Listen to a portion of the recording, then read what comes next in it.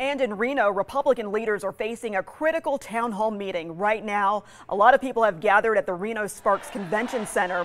They are questioning health care, abortion rights, and environmental protections. Senator Dean Heller and Representative Mark Amodei were met with chants of yes or no from more than 600 people. Some people in the crowd accused them of being evasive and not answering questions.